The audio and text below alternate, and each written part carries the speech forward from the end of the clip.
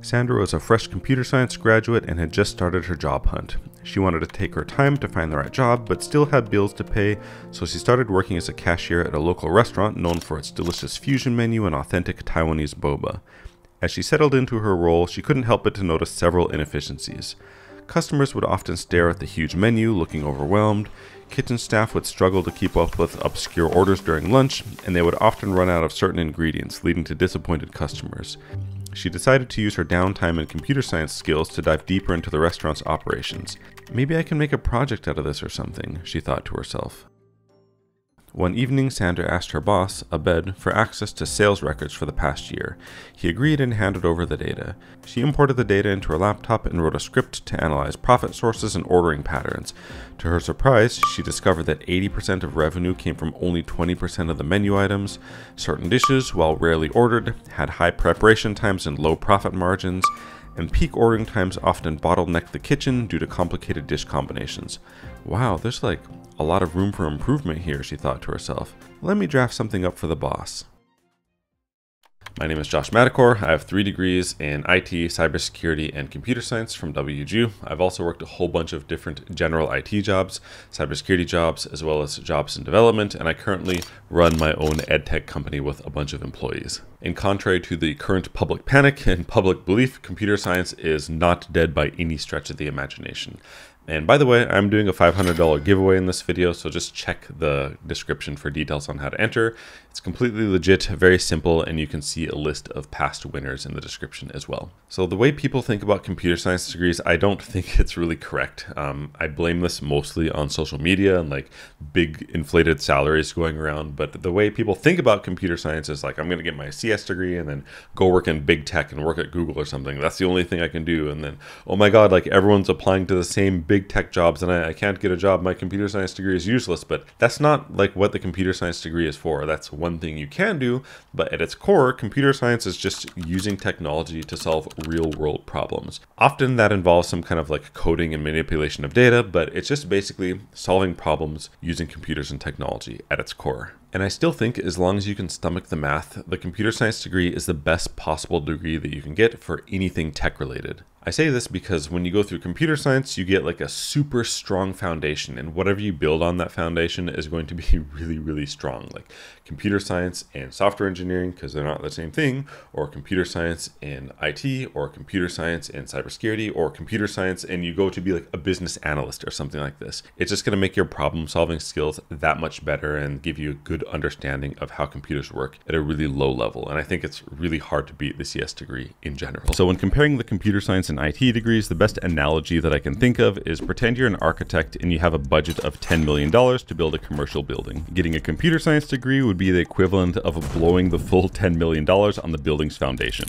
And luckily for us, WGU, which is the school I got my COMPSCI degree from, recently revamped their whole computer science curriculum and included a whole bunch of AI-centric courses, which I think was really smart actually. And because WGU is competency-based and because of their tuition model, it's possible to complete this degree faster than normal and for well under $10,000. Not only did I complete my COMPSCI degree for well under $10,000, I think I have the speed record for that as well. I'm not sure if anyone's completed a COMPSCI degree faster than I have, and I'll kind of talk about the strategies I used for that in just a minute. And since getting that degree, I've been able to successfully interview at Microsoft, Amazon, Tenable, as well as Google. And I'm not telling you like, oh, you should go work at those companies or something. All I'm saying is like, obviously the degree is good enough for them to interview me and have me pass interviews. Of course, it takes more than just a degree to get interviewed and to pass an interview, right? I'm just saying that the degree didn't filter me out for those companies, if that makes sense. So just as a quick overview, in this video, I'm going to quickly go over the changes to WGU's new computer science degree program that I talked about. I'm going to show you a spreadsheet and talk about how I use study.com, as well as some other strategies to complete my computer science degree extremely quickly and for as cheap as possible. I actually completed mine under $4,500 in under 3 months,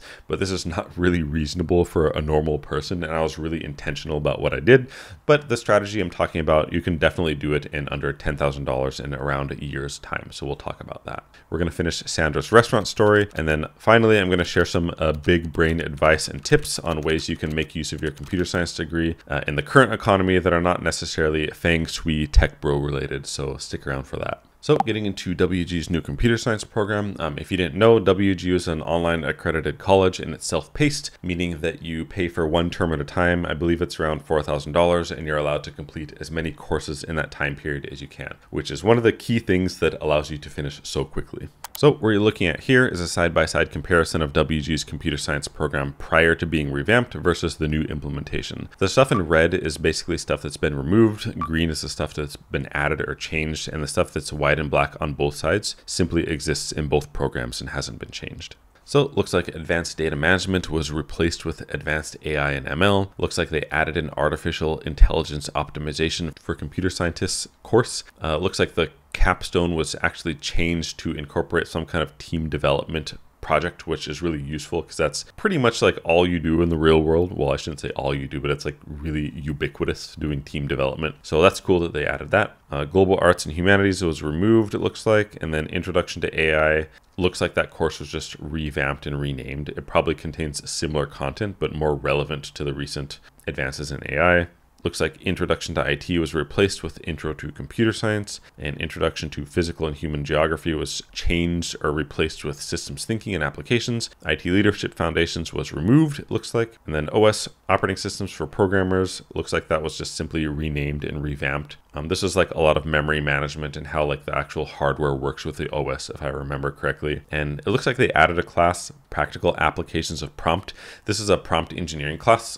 If you don't know what that is, that's just like the way you give instructions to LLMs, for example, like ChatGPT, to formulate or to get it to output things in a certain way, which is really, really important for productivity, at least. I'm sure there's a lot of other applications to it, but it looks like this class like really teaches you how to use ChatGPT well. And then it looks like Technical Communications was removed. And if I remember correctly, there's like one less class in the new program. So that's pretty cool. It looks like some pretty good changes. A lot of AI-centric stuff has been added, which I think is really good. So getting into how to complete this degree so quickly and for under $10,000, not only does WGU have a self-paced thing where you can complete as many classes as you can in a 6-month time period, they also allow you to transfer in up to 3/4 or 75% of the degree from external sources. What this means is you can use study.com, which is an educational organization that offers ACE accredited classes, for extremely cheap, and you can take a lot of classes from there, complete them, and then transfer them into WGU prior to starting your degree and knock off like around half of the classes for incredibly cheap.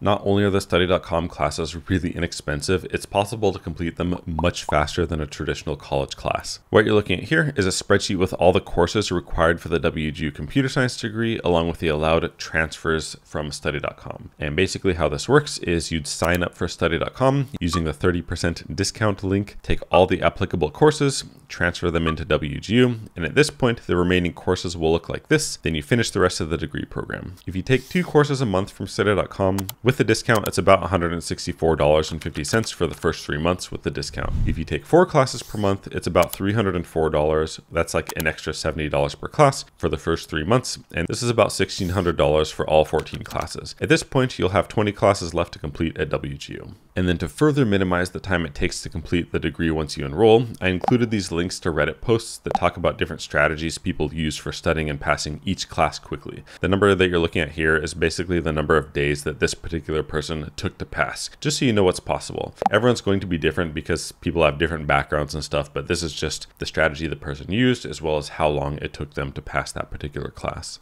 If you pre-study and learn the most difficult material before registering, like you get a decent coding foundation, you go over data structures and algorithms, it's completely possible with these strategies to finish the rest of the degree in under a year's time. It's certainly not easy, but if you can manage to do it, you'll have yourself a computer science degree in around a year for under $10,000. And this is exactly what I did. The reason why mine was so fast is because I transferred in like another bachelor's degree, as well as study.com courses, as well as like a few certifications. I think I had like Project Plus, and that removed another class. And I only had like 10 or 11 classes once I actually started the computer science degree. And then by the time I finished, I think it took me like 10 weeks or something. That's why I say what I did is not really normal, and I don't recommend trying to shoot for it, but I was like intentionally trying to go fast. Like a normal person, if you go through study.com and you're like diligent about pre-studying and then following the strategies and just like dumping a lot of energy into it, it is definitely possible to do in a year. Now, back to the story with Sandra. After discovering all the inefficiencies, Sandra used the data she had analyzed to generate a few charts. some pie charts to highlight the most popular items, and bar graphs to show profit margins by dish. Armed with these insights, she created a streamlined proposal. Number 1, simplify the menu. Focus on the top 20% of items and basically cut everything else out. Number 2, optimize prep stations. Group dishes with similar prep steps to reduce kitchen chaos. And number 3, introduce data-driven specials. Highlight dishes with high profit margins during peak hours. When Sandra presented her findings to Abed, he was skeptical but curious. The data made sense, and he decided to test the recommendations. Over the next month, the restaurant rolled out a smaller, cleaner menu. Sandra wrote a simple app for the staff to track inventory in real time, preventing overstock of rarely used ingredients and preventing them from running out. She also developed a feature for suggesting smart combos based on popular pairings, which subtly nudged customers toward high-margin items. As a result, the impact was immediate. Wait times decreased, staff stress was eased, and customers appreciated the streamlined choices and new menu. And revenue was increased by 40% within the first 3 months. Her boss was ecstatic, and after some negotiation, Sandra was promoted to a business analyst role and her salary was increased with a quarterly bonus based on company earnings.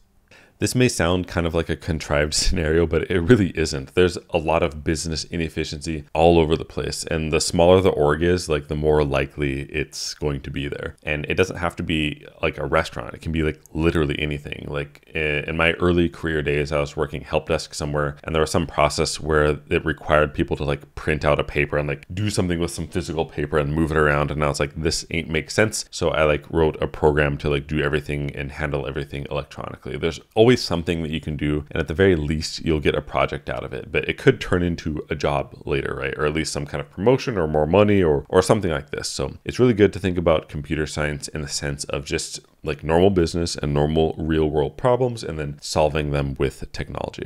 It's completely possible, and I would even recommend like trying to get a non-software engineering job even though you have a computer science degree. It's not going to waste. Your degree goes to waste when you don't use the stuff that you learned in the degree. And computer science degree, contrary to what everyone seems to think, is not simply for coding only. It's for solving problems, like solving real world problems, leveraging technology. It just so happens to be that you can solve a lot of problems with code, because code is essentially just like manipulating and moving data around, and it makes it easy to solve like numbers problems. But dedicated software engineering jobs, that's not the only thing you can do with your computer science degree. Like sure, you can get a job at like a restaurant or something like this, or some random, reception job or something, but you don't have to do that. You can actually get a legit business analyst job, which, spoiler alert, that's what Sandra stumbled into, like in our, not like the real Sandra, but the Sandra in our example story. She worked at a restaurant and she noticed some business inefficiency, and she solved it using her problem-solving skills with computer science, and she became a business analyst. That's what business analysts do. They like look at the business, then use technology to like solve problems and then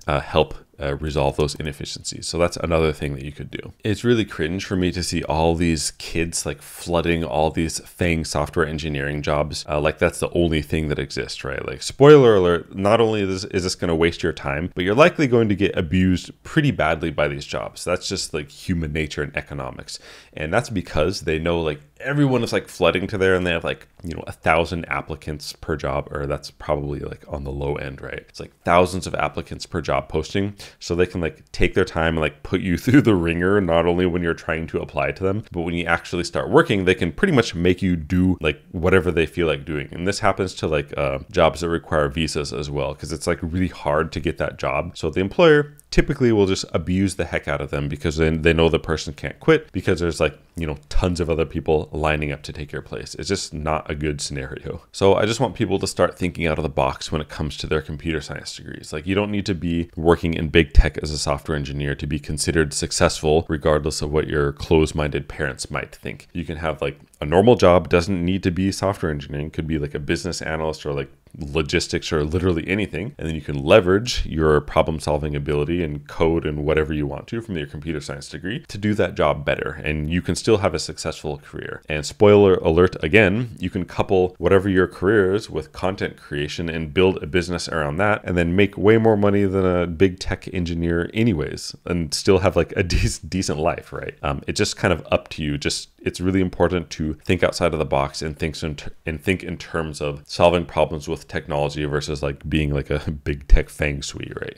Don't forget the course mapping and study.com discount links in the description. It's a super low pressure, easy, inexpensive way to get started. And I do have study.com course mappings for all the programs at WGU, like cybersecurity, IT, and even business, not just computer science. So definitely check those out.